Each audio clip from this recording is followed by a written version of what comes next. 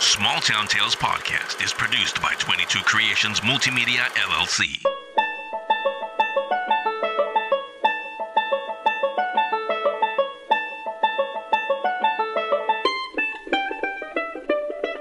This is the show where you'll hear paranormal tales, haunting legends, and spiritual insights about the metaphysical world. Explore the paranormal through small town lore with experts and guests from all walks of life. Welcome to Small Town Tales Podcast with C.L. Thomas. Welcome to another episode of Small Town Tales Podcast. I'm C.L. Thomas from somewhere in the Mojave. I have finally finished my book, Dancing with Demons, which the ebook version was officially released on Friday the 13th, following an eclipse the next day. You just don't get any more witchy than that. The hard copy is coming out soon. I just need to finish uploading the book cover for it, and I expect that to be finished pretty soon. Now that Dancing with Demons project has ended, what do you think C.L. Thomas is going to do? That's right. I am undergoing some exciting new research projects for 2 new projects set to be released next year. I'm working on a new book project scheduled for June, and the other project is going to be a film. It's going to be a documentary that will be released in October. Stay tuned for more of that later.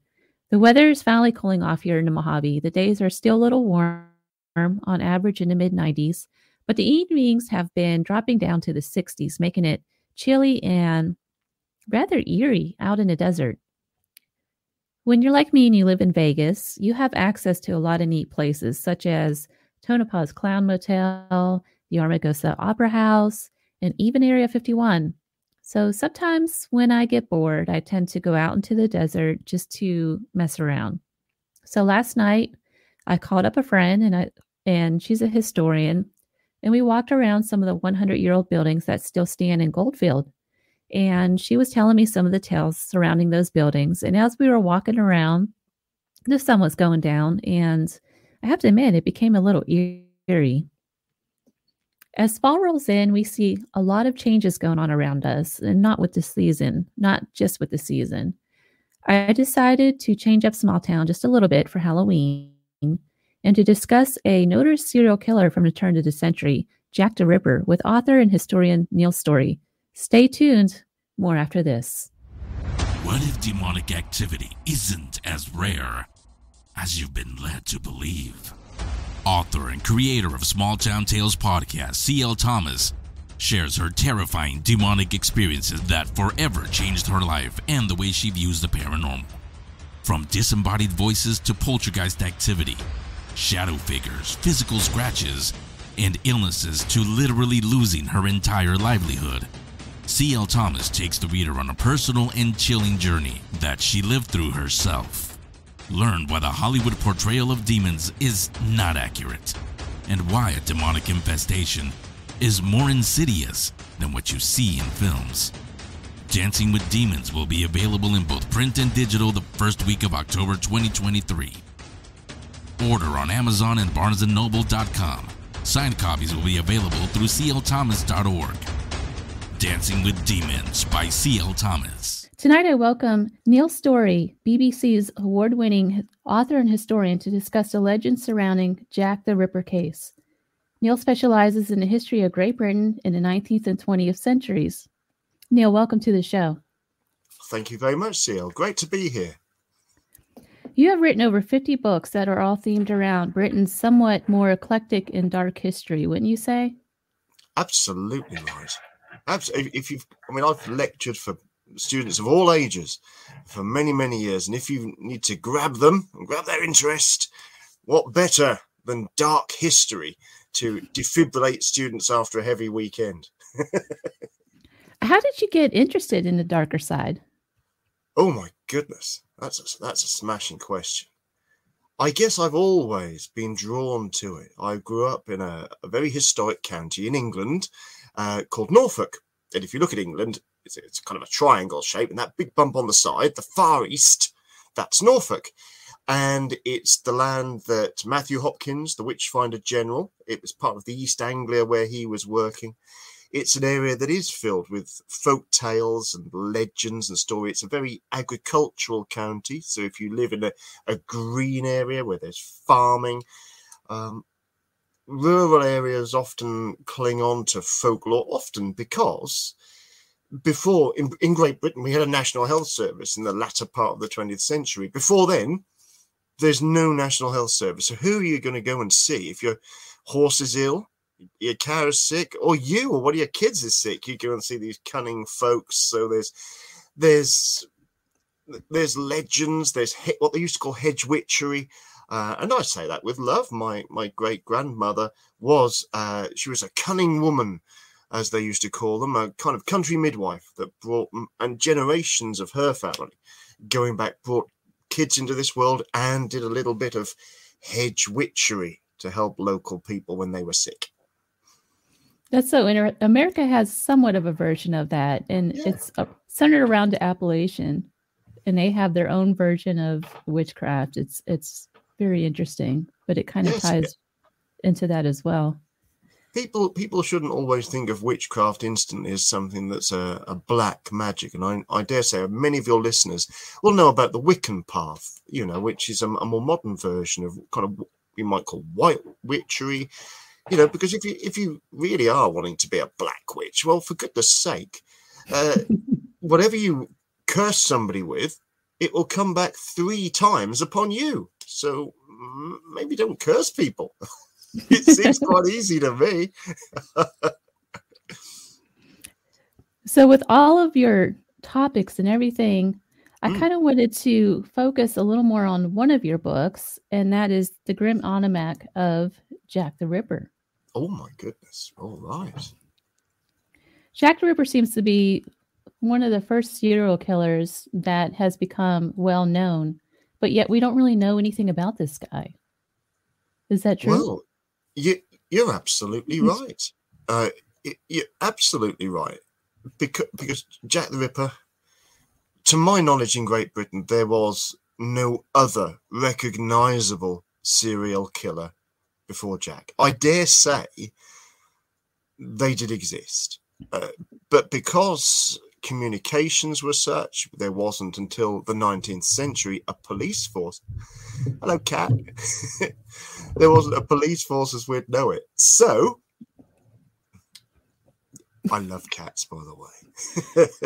See, they want to join in and have fun. So it wasn't really a police force. They had what they called the night watch, and there were town guards and that kind of thing. But there was no way to coordinate national investigations. So there could have been somebody moving along on stagecoaches, killing. I think that the predator instinct does exist, sadly, in human beings. So maybe one day they will turn up another serial killer. I'm fairly sure there was one active in Essex as a poisoner in the early 19th century. And there were instances of poison being used in, for example, if somebody had a disagreement with one of the local sweet makers, people might try and get poison into the sweets. But then that also led to urban myths about poison sweets. So we've got to be really careful about pointing the finger of serial killer. When we get to Jack the Ripper, originally known as the Whitechapel Murderer, we can certainly say that as that emerges, there is or was a serial killer. And the FBI, with a team including John Douglas and Robert Ressler and some very talented detectives, they put together this scheme where they could kind of start profiling the killer. So learning about what do the descriptions all cancel out? Or does the killer, can you kind of work out from the attacks where they are localized to? Is the person operating from a local area? And that kind of helps train really, really good detectives today. It's a great case study. But when we come to the killer that became known as Jack the Ripper, they never caught him. And to be honest, it could be her. The chances of that killer being a woman, I think, are extremely, extremely slim. I really, really do. But because they never caught them or positively identified this person who seemed to have Almost like was it different people giving different descriptions, or what was the killer a chameleon-like shapeshifter? But you see what I mean. Right. It's the attacks are carried out at night. They never identified for sure who it was. If you go to Scotland Yard today, once upon a time there would have been quite a sizable collection of folders and files regarding the investigation. There were hundreds of letters sent in purporting to know who the killer is, or claiming to be from the killer. It's incredible, this sudden explosion of letters. All started off by the one letter which was probably written by a reporter. So it's quite clever. Is that the one where it said it was from hell? No, that's. Or was that? Is that true? Is that true? That's, don't jump the gun just as yet. See, the one that's written probably, because we can't say for certain, probably by a reporter, was the one that, as the murders kicked off, and we can look at each murder if you wish, but when you get 1, 2 murders, maybe 3, and the press were sort of thinking about earlier murders, so we're looking at quite a localized time in the autumn of 1888. But the press will always look at unsolved murders and think, could this person have been responsible for earlier murders? So by the time you get 2 or 3 murders that are quite probably Jack the Ripper, they've had a good dig around and they're talking about 4, 5, and street gossip will get you up to even more victims. The climate of fear gives you a situation where people are talking about a spectre, a ghost, even the Whitechapel vampire. But then it comes along this letter sent to the Central News Agency, and it's signed. It's the Dear Boss letter, and it is signed Jack the Ripper. And in that nom de plume, whoever wrote that captured something of the essence of those times, because they'd had Spring-Heeled Jack, they had had Jolly Jack Tar. Victorians knew the term jack-o'-lanterns, for these strange little lights you would see. So it's got that air of mystery, it's got the air of old fear, but Jack would also be an everyman character. So it really encapsulated it in such a way that even killers in Great Britain, even if they don't actually rip, if they don't use a knife, they could be stranglers, they could be people that attack with a hammer, they become known as, if it's a serial of killings, they are rippers. And that gives everybody will know in Britain and probably around the world that if he is the Ipswich Ripper, this guy is a pretty serious serial killer. It's entered into common parlance. Before we get into all of the legends surrounding Jack the Ripper, one of the things I really liked about your book is that it's an almanac. And what it does is a series of cases, right? That kind of paints the picture of what London was like back then. Can you tell us what was the scene back then? The book was quite groundbreaking in its day because newspapers the book's getting on for 10, 15 years old now. And it was the first book to really draw on computerized newspaper archives and use the search facility to really put us in touch with such questions as the myth of Ripper London, swirling smog, gas lamps, and a killer dressed in a top hat and a cape. And I wanted to see, did that really exist? And what I found that was quite intriguing was that the number of knife crimes, the fatal knife crimes on the street, were extremely rare. Now you'd think that, the East End was tough. It was the hardest part of all of London. London was the centre of the great British Empire. Now, That's what they called it back then. We know there were a lot of things wrong with this so-called Great British Empire. So don't get me on that bandwagon.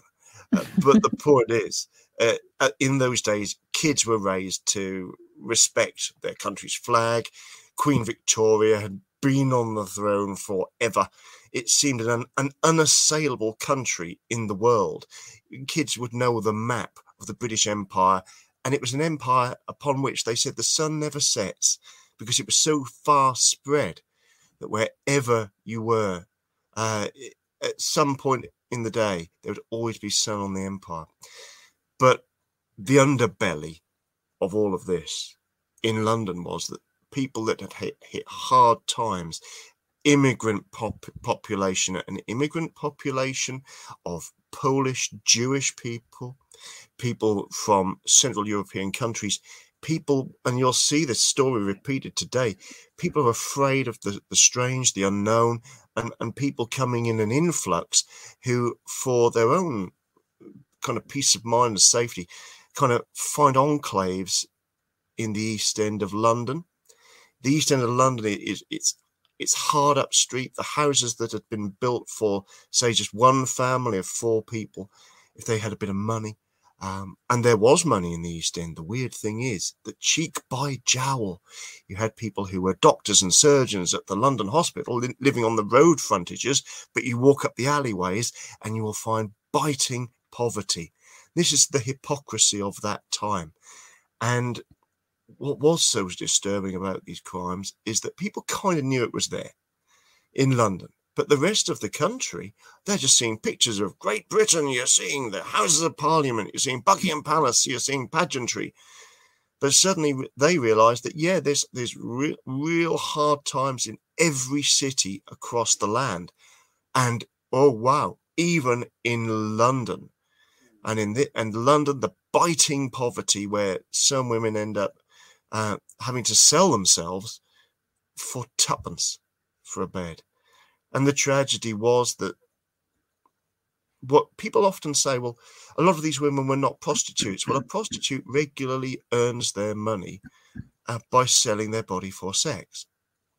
But the East End was such that life was so precarious that through misfortune, having sickness, having illness, losing work, or, yes, taking to drink. That happened too. It was so hard. It was biting. You turn to drink for solace, and it's a slippery, slidey slope. So that some of these women living these precarious lives with partners that might well beat them up as well. It was horrific. They might just end up be the next woman on the street, and that is why it was so terrifying. So in my book, I wanted to bring out those stories of women finding those hard times. I wanted to show the crimes that were typical of that time. I wanted people to have a feeling for the attitude of Victorian Britain to death, to poverty, to trying to understand and make a difference to some of those situations, some of the detective work that was around at that time, good and bad. So yeah, the idea of an almanac was, I'll never get a chance to research every single story, but the stories that I'd collected over the years and I was finding now by using online British newspapers for the very first time, I thought, let's get them out there, let's get it shared, and let's give people a real insight into the East End, where the Jack the Ripper crimes took place. Well, I think it's done really well. There's a couple of stories that really stood out. One of them was of the street peddler who was selling like cat meat. I think he called him the cat meat peddler or something like that. Yes. And he was selling just whatever you could find, probably roadkill, for like a penny. And then you had the hot potato guy who was selling hot potatoes. And then this was the way it was. The cat's meat seller, it would often be horse meat. If you think about it, we've got thousands of horses in London. If you think as many cars as there were at the height of people using cars in urban areas, think of that many. What do you think of the number of carriages there must have been? If you wanted to get around, you wanted to be mobile, you wanted to deliver from door to door, it's all horse-drawn. there were occasional milk sellers that would go down round with a churn, mostly horse-drawn. But when you get to the harder up areas, yeah, they would push a barrow around. But the barrow-wielding cat's meat seller, he would go and get horse meat from what they call the knacker's yard. Horses and cows would go off to their bones, and parts of their body would be used to make glue. But there would be soft meat that could be eaten by humans as well. So they'd kind of start off at the more affluent areas, where they would sell the best cat's meat to the more affluent families, and then he would wheel the wheelbarrow of the horse meat down to the poorer areas, and people might have a little bit of horse to have a bit of meat on the table, and that was seen as good quality. That was the stuff. Wow, we've got some meat for the table.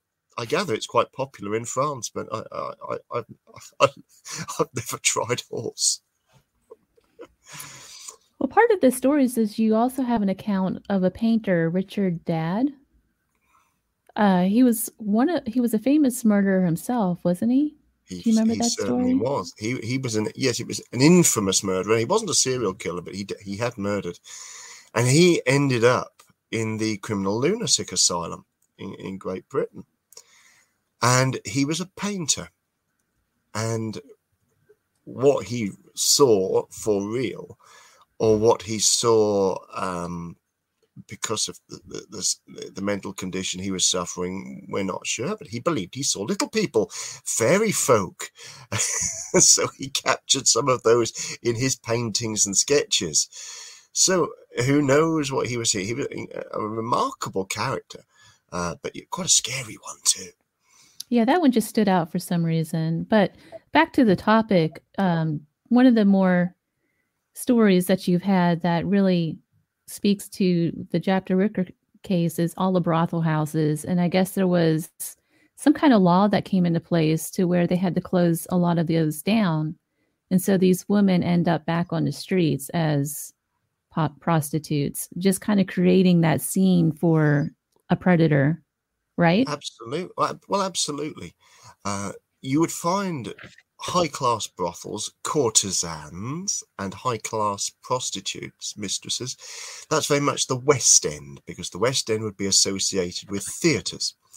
And in the theatre boxes, particularly of the earlier 19th century, they used to have these sort of boxes around the side. You'd have the pit for sort of standing viewing, but in these boxes, they would be where you would go and watch a performance, and that's why the overtures are always so good, because that's the best bit of an opera, is the overture. You think of the Barber of Seville. We all know the Figaro chorus. Oh, it's fantastic. Here it all comes. We think of Mozart, we think of the magic flute.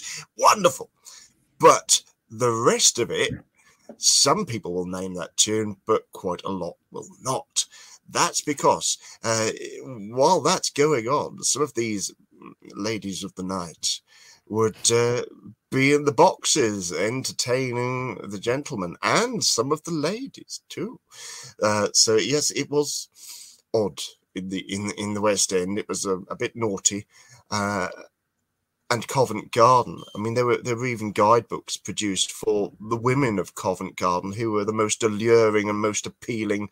And value for money, that's human cattle, for God's sake. But Wow. They were different times. But what happened was, when the women kind of got a little older, the charm of the youth, maybe even with maybe some sexual transmitted diseases, maybe they'd taken to drink. When times got hard, they gradually go further and further towards the East End. And the East End, there may have been a few brothel houses there, but I think the police are pretty tight on those. As I say, a lot of these women are not professional prostitutes that are in the East End. These are women that really have no other way to earning what they used to call a doss, a bed for the night. These were the big tenement houses, doss houses.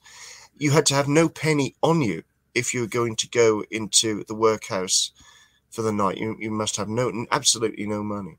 You couldn't sleep on the streets. If the policeman caught you sleeping on the street, they'd move you on. So that's why tramps used to be seen, what they used to call people on the tramp, people with no real home to go to. They'd be asleep on benches during the day with their clothes hanging up on the railings of the park. That's why right next to Christchurch, which is in the heart of Ripper territory, opposite Spitalfields Market, if you see the film From Hell, they actually start going down this church, and they pan down.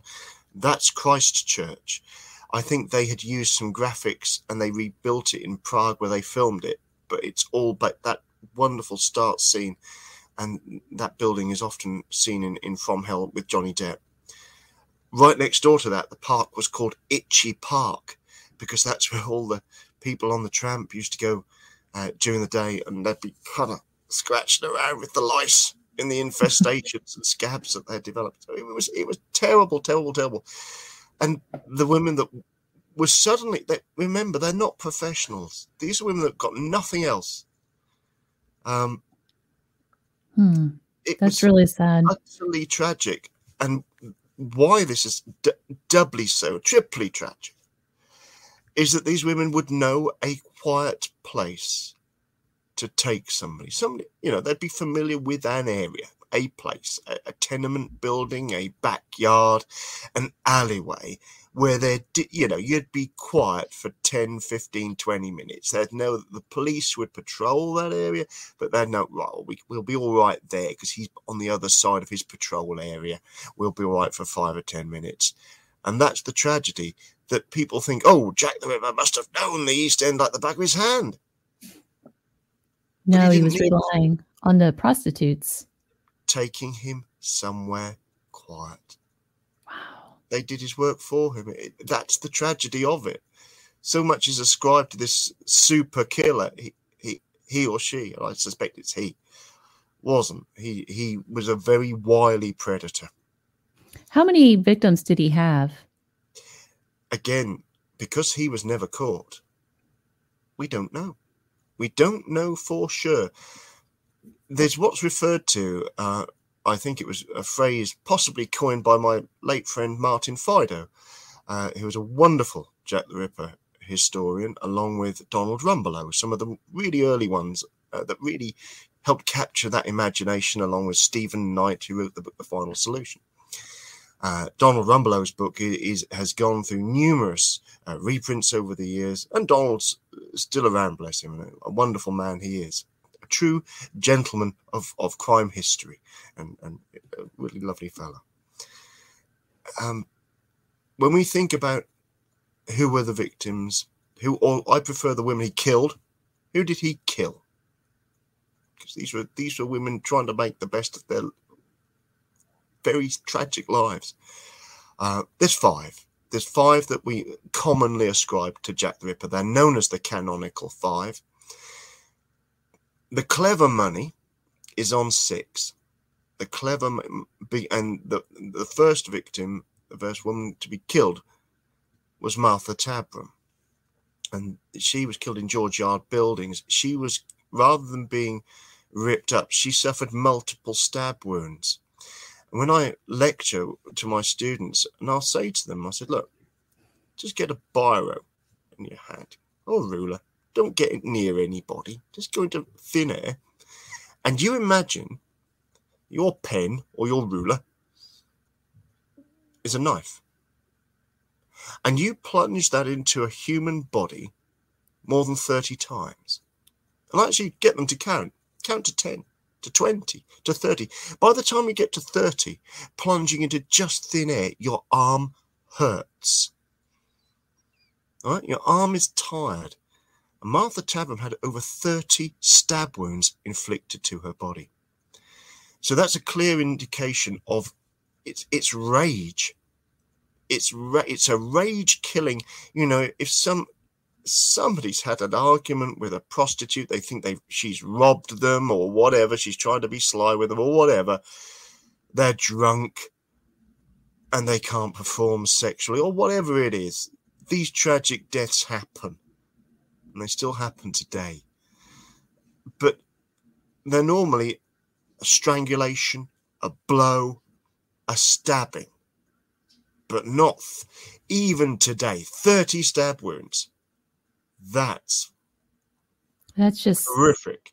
Yeah. And the thinking is, and there are people, I'm a historian, that's what I do, but I've had the privilege to lecture in medical history for over 20 years now.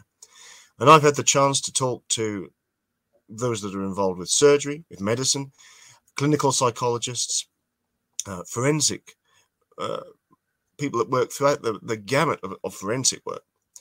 They all seem to have an interest in the Jack the Ripper crimes. It's darkly fascinating, because we all want to try and get a grip on why was this person not caught. The clever money is on poor Martha Tabram being the first victim, and Jack, no matter how many times and at that time the killer was simply known as the Whitechapel murderer. How many times had the murderer stabbed her, and the killer simply wasn't getting out of it what he had expected? And that's why the next killing, the first killing of Polly Nichols, which is just weeks later, this is a very narrow time period between August and November for all 6 victims in 1888. So when Polly Nichols comes along, that's when you'll see the first ripping and mutilation to the bodies of these women. And when you say mutilation, the stories about body parts being removed and this sort of thing, that actually happened, right? Correct. Yes. Yeah. With the very first case with Martha, no, that didn't. When we start to see the first murder, Polly Nichols, Bucks Row, when you look on a map, it's not far away. All of this is within a square mile. All of these attacks, it's a very, very localized area. Polly was mutilated and left on the street. Nothing was removed from her. But when we get to Annie Chapman, it was a killing known as the Hanbury Street Horror, September 1888.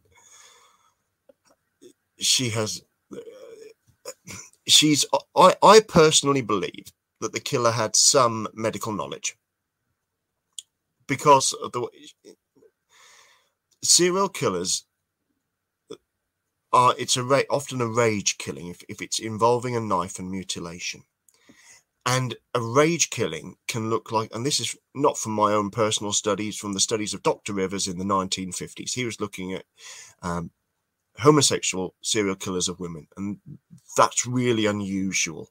In fact, some people said it didn't even exist, but it did, and it does.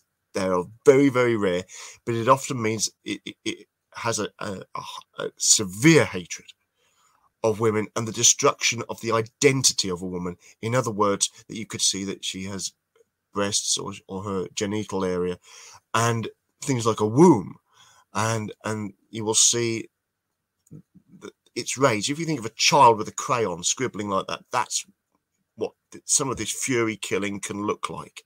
It's horrific. Jack the Ripper didn't do that. He goes from multiple stabs to progressively worse attacks on the body, ripping up a body and then opening it. And when you get to he's got a quiet area.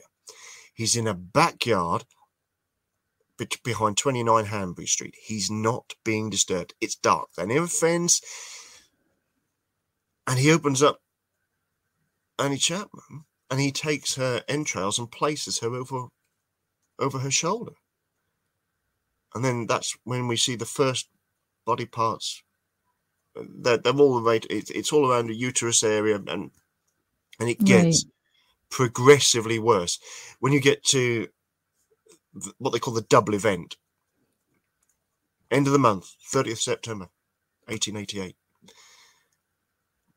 Poor old long-legged Stride, she's on Burner Street, and her throat is cut up a little alleyway near a working men's club. We think that Louis Deemschutz, who was coming back with his pony and tradesman's cart, disturbed Jack. the horse reared up as they went up the alleyway, and Louis couldn't see why the horse wouldn't move on, so he strikes a match, and under the light of the match, he glimpses the body of a woman. So Louis goes down to say, see, is it a drunk? What's going on? Her body's still warm, and there are even reports that he could feel the blood gushing from her throat. He then rushes inside the working men's club, where he was a steward or secretary as part of it. And so, he raises the alarm, and it's thought Jack was hiding in the shadows, slips out into the street and crosses over. It's, I don't know, 10, 20 minutes walk, depending which way you go, from Berners Street to Mitre Square. Mitre Square, he crosses over into the City of London police area. So this involves, London has Metropolitan Police and City. He goes into the city. Mitre Square, somewhere along that route to there, he encounters Kathy Eddowes. The tragedy is Kathy's been in police custody because she was down the Old Gate pump earlier that night, so drunk she was impersonating a fire engine. And she gets put in at Bishopgate police station. Typical drunk people. Oh, well, absolutely. It's great fun. And she's released, and they remember her parting message. The words "old cock" in Britain, it's like the old cockerel. You got your plume up, and she says, "Good night, old cock," to the policeman. And off she goes up the road. And less than an hour later, her horrifically mutilated body is found in a dark corner of Mitre Square. You can see the same opening of the body cavity that you would see with Annie Chapman from Hanbury Street. The entrails are removed, but this time he's delivered cuts to her eyes. Part of her ear is removed. In one of the Jack the Ripper letters, it had even threatened to remove her ear, his next victim's ears, just for jolly. One of her ears is removed, but the body cavity is open. It's horrific, and I shan't go into all the details for the listeners. But what happened was her uterus was removed. It's taken away, as was one of her kidneys. And when you see, and I've discussed this with current surgeons that have worked for years and are now teaching young people how to become surgeons for the future. Some of them will actually say that's no way the work of a doctor, but those that look at it more calmly and consider, those that have a bit of a knowledge of Victorian surgery say, well,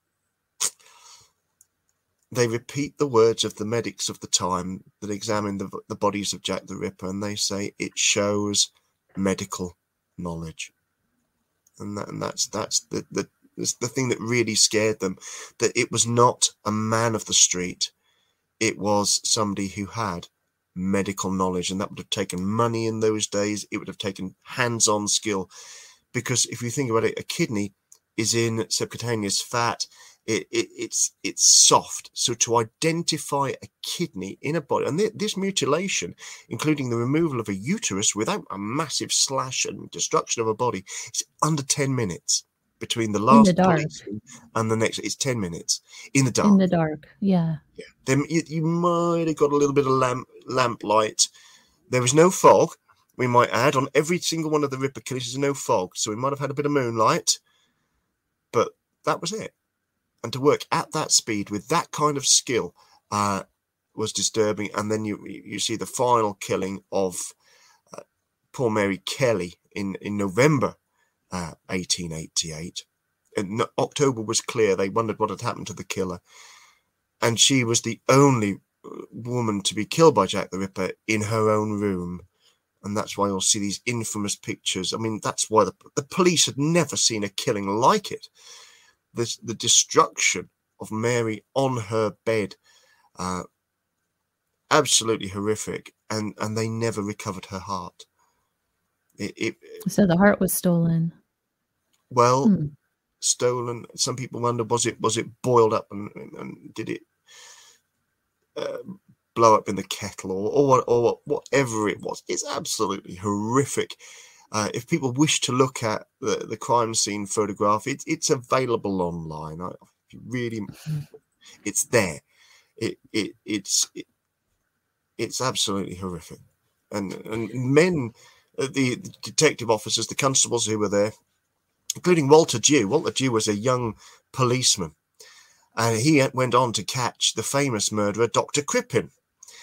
And Walter Dew, as a young policeman, saw Mary Kelly's room with the body there, and it haunted him for the rest of his life. And wouldn't it? You know, if you will know people who have served in any type of emergency services, in the armed services, and you see a body that's destroyed beyond bomb blast, mutilated. Unthinkable. Yeah, it's definitely unthinkable. Neil, we need to take a quick break, but when we return, we'll talk about some of the suspects and legends that came out around who the Jack the Ripper was. Are you interested in learning more about the world of vitality and joy related to holistic healing, crystal magic, and spirituality for inner peace? Check out my friends at mysoultopia.com.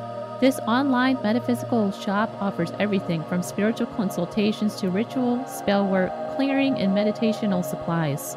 Soultopia specializes in custom creations for the mind, body, and spirit, such as gorgeous handcrafted jewelry, tarot card readings, and shamanic healing drums. Soultopia offers an array of classes, intuitive sessions, coaching, and energy healings for people in all walks of life. Soultopia strives to raise your vibration for any life event. Become part of a unique Soultopian experience today by visiting my friends at mysoultopia.com. That's all one word, mysoultopia.com. And we're back. My guest tonight is BBC's historian and author Neil Storey, discussing the darker side of Jack the Ripper. Neil, before we took our break, we were discussing kind of the mutilations with the body, and I don't want to get into all the details with that because it is pretty gruesome. I think readers or listeners get the idea of how gruesome these murders were. But there was a whole slew of people that came out as suspects surrounding these murders. One such person was a physician and Mason. Can you talk about who Sir William Withy, I think his name is, Gull? William Withy Gull. So William Withy Gull he came from a very humble background. His father worked on as a bargeman in Essex. But clearly, William Gull, as a young man, before the knighthood and before the medical training, had shown skills, good medical skills, and he progressed to become one of Queen Victoria's personal surgeons. The tragedy is that he, in later life, before autumn 1888, suffered a stroke, and it froze part of his body, so he couldn't operate as he had in the past. I think, what happened was, over the years, he's been named, it's a very seductive story, to have a Queen's surgeon as Jack the Ripper. And it is, once you get something so seductive, it's like any urban myth. No matter how well you prove it wasn't him or her, or that something or other really happened, the story is so seductive. It's appeared on film, on TV, it's in books, and it came. Dr. Stoll, way back in the late 60s, 70s, had claimed to have come across some sort of diaries or documents that named a Queen's surgeon involved in this conspiracy, whereby a girl called Annie Crook had married Prince Albert Victor, Duke of Clarence. She was an artist's model, and he was the heir to the throne. Well, he was actually Queen Victoria's grandchild, but you know, when Queen Vicky's son passes away, oh well, guess what? It's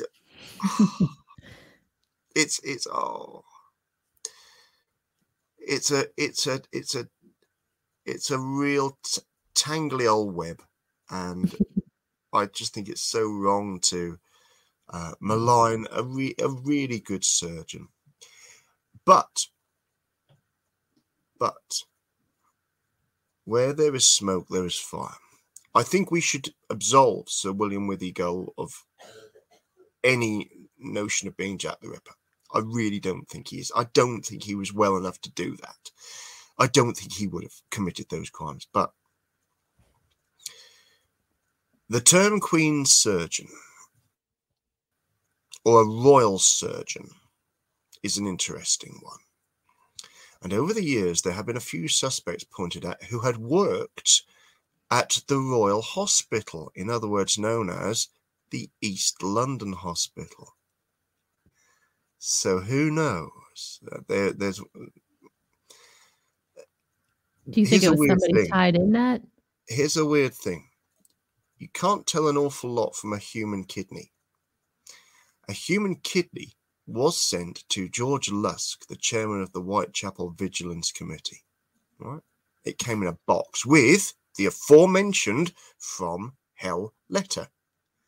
In fact, it was half a kidney, and it said the other half I have eaten. It was very nice. Words to that effect.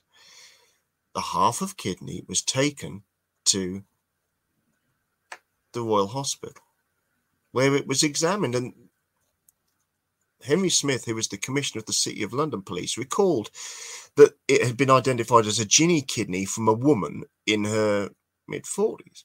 Now, you could possibly identify it being a ginny kidney suffering from something called Bright's disease.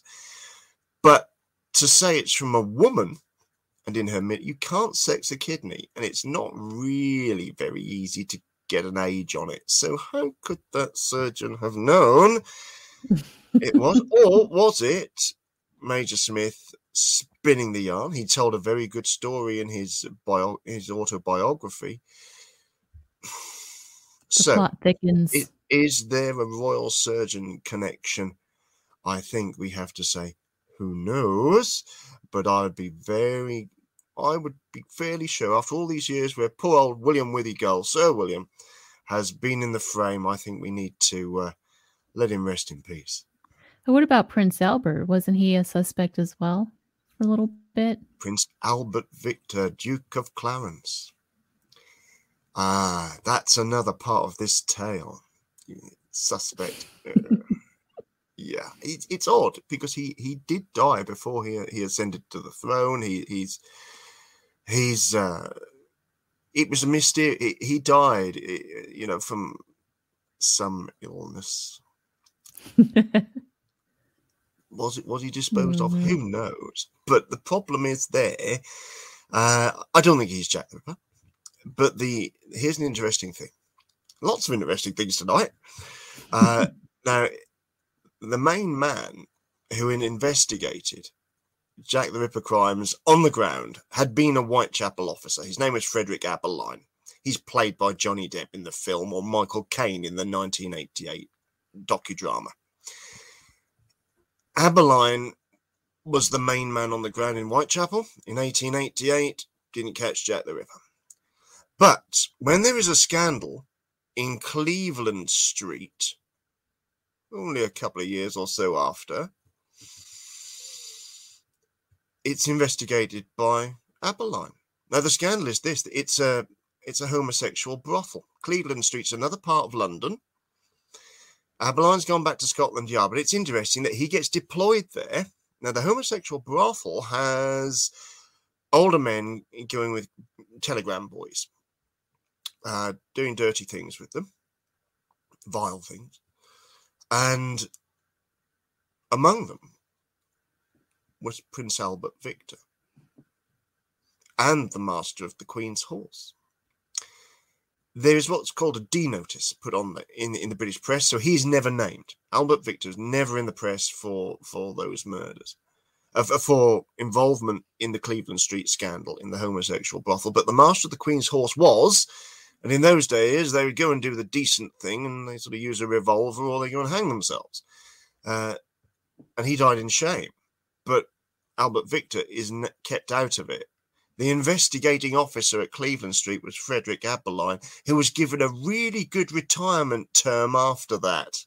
So Interesting. interesting. I Mhm. think if the Duke of Clarence is being seen in seedy areas, yeah, he probably is, but he ain't killing women, nor men, nor Oh, killing anybody else. And you might have seen a right. royal carriage in odd places. So it gets twisted in retelling and conspiracies, but I think we can rule him out quite safely. Although there's still all sorts of odd things associated with him. He did die of syphilis, correct? It's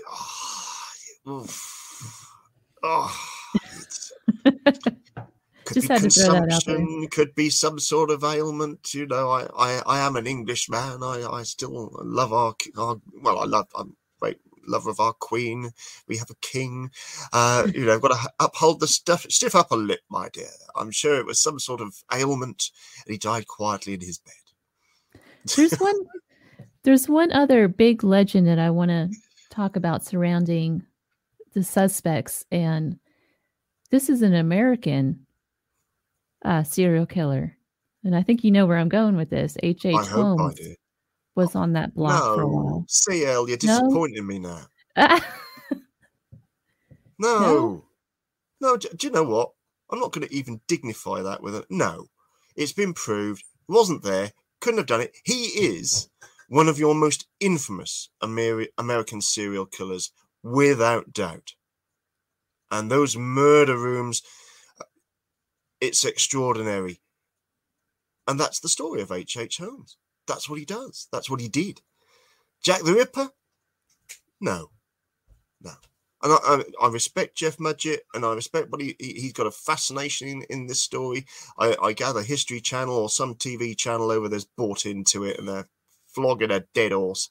And they were told very early on, but they'd committed by some pretty good ripperologists that, you know, no, it doesn't work. So I'm very sorry to everybody, but no. And it's not me. I've got no axe to grind. I'm a historian. I come in very neutrally. If you want a viable suspect with an American connection, allow me to present to you Francis Tumblety, Irish-born, settled in America, in New York. And down by the river, he started selling pornography. He got involved with a chemist that also conducted abortions. He learned backstreet medicine.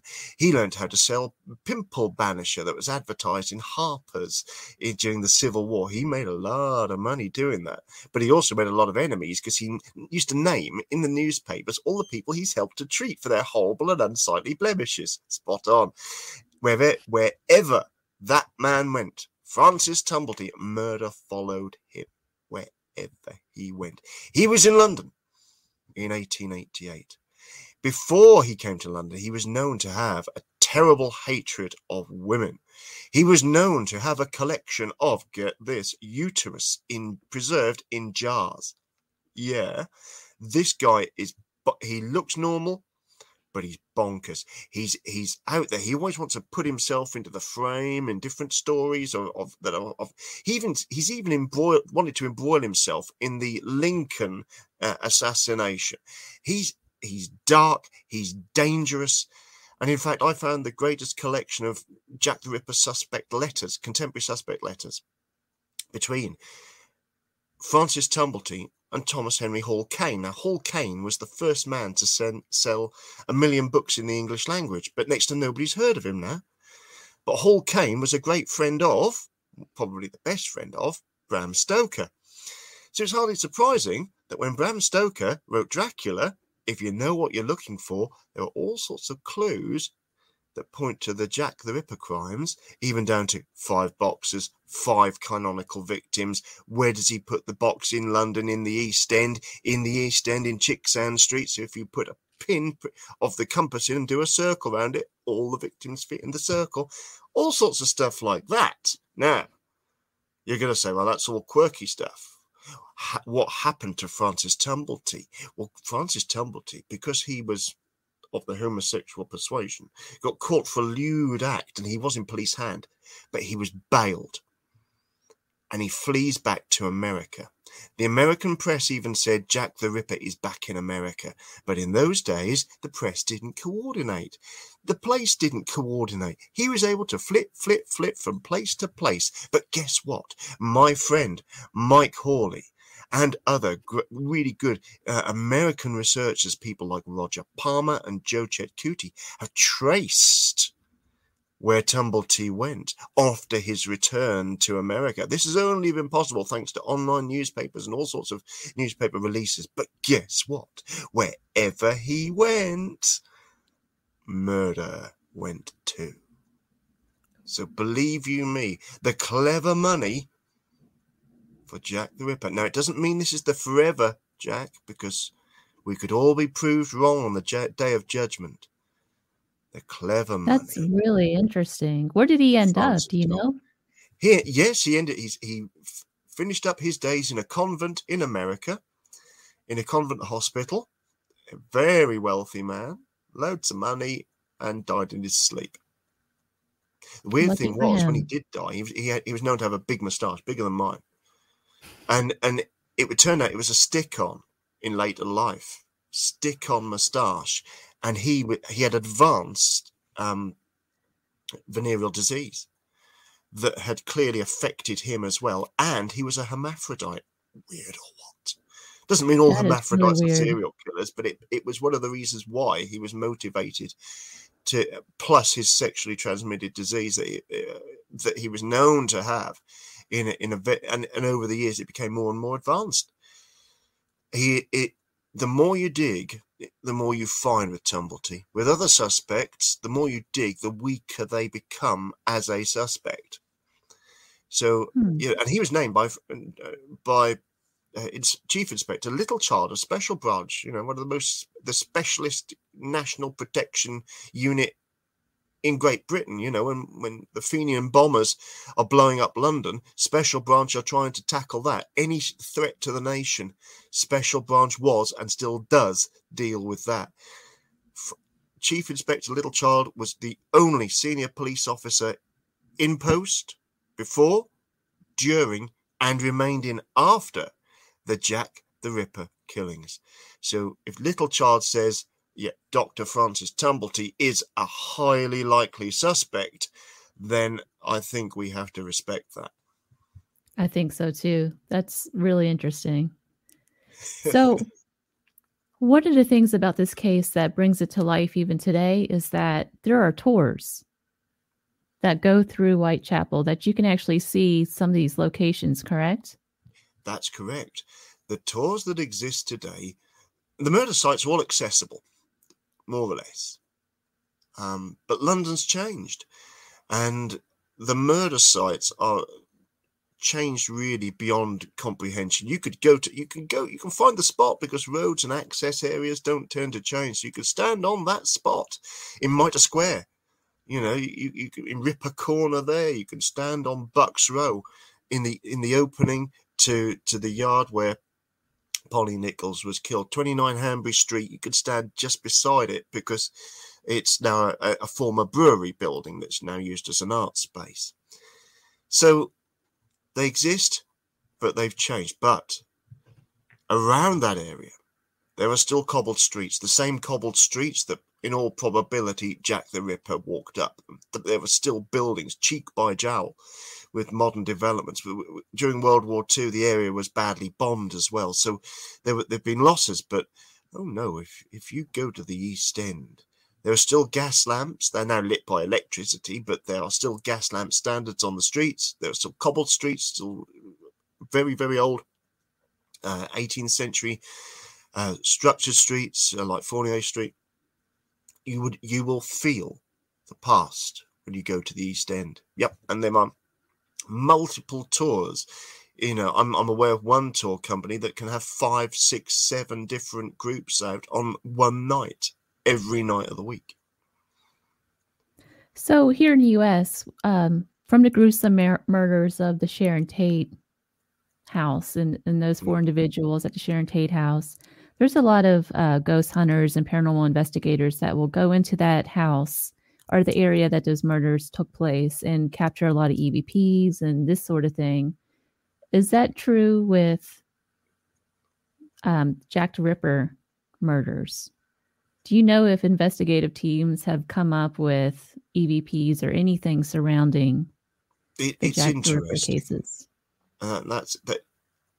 Every tour guide I have ever known has taken a tour around over the years, and they will talk of somebody experiencing something. Over, you do a tour guide for 2 or 3 years, there will be probably more than one person that will say, I'm feeling something now, or it will be an unusual experience. They will feel a sudden cold when no one else is feeling cold. Maybe it's the chill of fear, or maybe it's a spirit. But London was a busy city. You have to remember that, it's been a great concentration of humanity for many, many years. So are they feeling the ghost of Jack the Ripper? Are you feeling the ghost of one of the women that he killed? Or are you feeling the ghost of Mrs. Miggins, who used to live in Miller's Court, around the corner? We don't know. But we do know that in the years after the Jack the Ripper murders, the bodies of those that he killed had apparently manifested sort of to glow on the streets in Miller's Court and in Bucks Row in particular. They were seen as, there would be certain times of the year when people would say that you would see the glow of these figures. For investigations, I think it needs, I'm not aware of a really good, serious, focused investigation taking place to this date. I might be wrong, but to my knowledge, to see something that's maybe televised, I don't watch an awful lot on YouTube.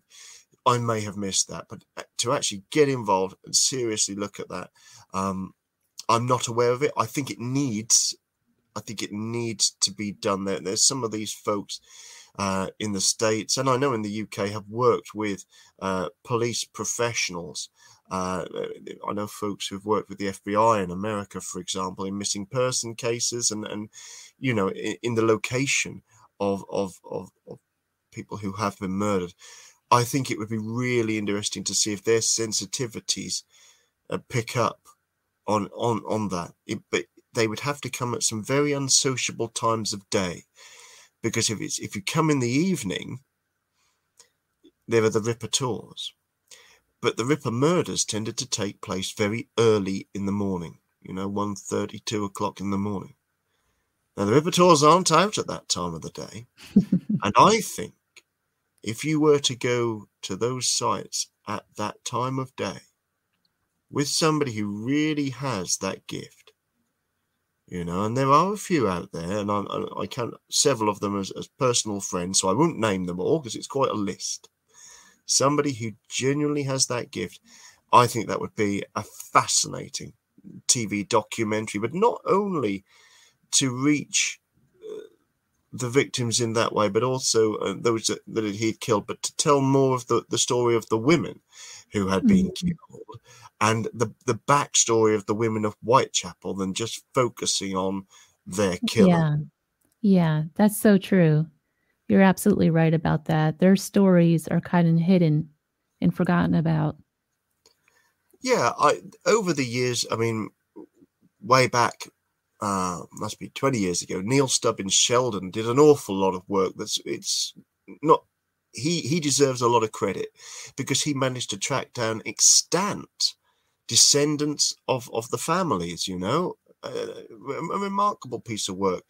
Then Hallie Rubenhold came along with her 5 book, which again presented her take on the crimes. And no matter what the arguments for and against her work may have been, it has brought the women's story to the fore again. And no matter what, that's important. Their story needs to be told. And I think that's long overdue. With a really, not just having a man coming and explaining. I don't think it needs to be man explained. I would love to be part of that documentary, but let's have a really strong team of women, including women who are involved in criminal psychology, women that have now work in forensics, and some of the groundbreaking women in both sides of the Atlantic that could get involved with the examination of this case. And I think if they were to, with a team of us chaps to back them up, not they really need us because they could do it, but we don't want to be left out. Let's work as a team. What? Oh, whoa! Oh God! Men and women working together. God, can that really happen? Let's do it. Let's get it together, but give it the strong emphasis on women, because ultimately there's only one Jack the Ripper. There's 5, 6 victims, all women. So let's give that the strength that it needs. The balance needs to be strong women. Let's get the stories out there, and let's work as a team and get their story told. Well, Neil, we're at the bottom of the hour, but I do want to talk about your new book coming out in a few days, Bram Stoker. Do you want to tell us a little bit about that? Oh, bless your heart. Thank you. It's in the UK. It's been released. We've been out a month, and I think the first edition in UK is almost sold out. Incredibly. Well, not incredibly, because Bram Stoker was brilliant. He's the man who wrote Dracula. And it's a lifetime of love of subject. He's a friend of Hall Caine. There's a little bit about Jack, and my Dracula Secrets book explored that story 10 years ago and a bit more. So Bram is a fascinating man. He's more than just Dracula, but there's a lot about Dracula and how he created the story in the book. And I know that there are so many fans of Dracula in America, and Bram fans. So this is a tribute to Bram the man, one of my heroes, and the people he knew, the world that he inhabited, the world of the theatre, the Lyceum, and the characters he knew, and some of the people that knew him with their reminiscences of Bram. So it's not a lot of me wet-wittering on, but a lot of people who knew him and Bram in his own words. So Bram Stoker, author of Dracula, by me, Neil R. Storey. And I think if you like Dracula, you'll enjoy that book. I can't wait to read it. I think it comes out in America. I saw available on Amazon in just a few days. Excellent. So I have it booked. It will be. I hope you'll enjoy it. Thank you so much for taking the time to be on the show. And for listeners out there, this was author and historian Neil Storey, Jack the Ripper's London. This is your host, C.L. Thomas. Thank you for listening. Thank you for listening to this episode of Small Town Tales Podcast. While you wait for the next episode, follow the show on Facebook under Small Town Tales Podcast.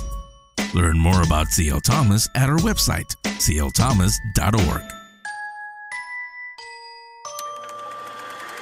Small Town Tales Podcast was produced by 22 Creations Multimedia, LLC.